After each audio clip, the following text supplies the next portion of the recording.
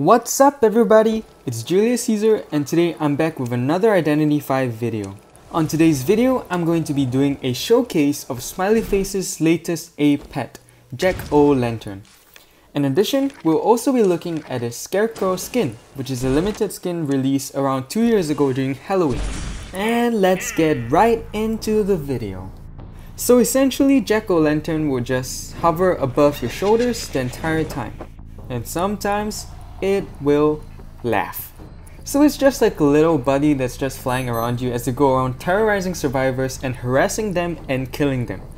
Perfect. Now another interesting observation to note is that when you're in Smiley Face's Scarecrow skin, the rocket parts will also change. And watch as I scare off this bot and she just walks back and forth as if she's Michael Jackson moonwalking. But also, if you observed, Smiley Face's propeller was red in color, which is different from his usual propeller design. And I think that looks really good. Also, interestingly, when you're dashing, your Jack-O-Lantern just decides to screw off and fly off into the sky, and then once you finish the dash, it suddenly comes back down to join you.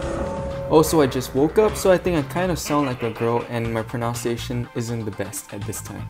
Most importantly, I think Smiley Face's Jack-O-Lantern looks really good. If you're a Smiley Face main, please get him. How cool is it to have a friend just hovering around your shoulder while you go around harassing survivors?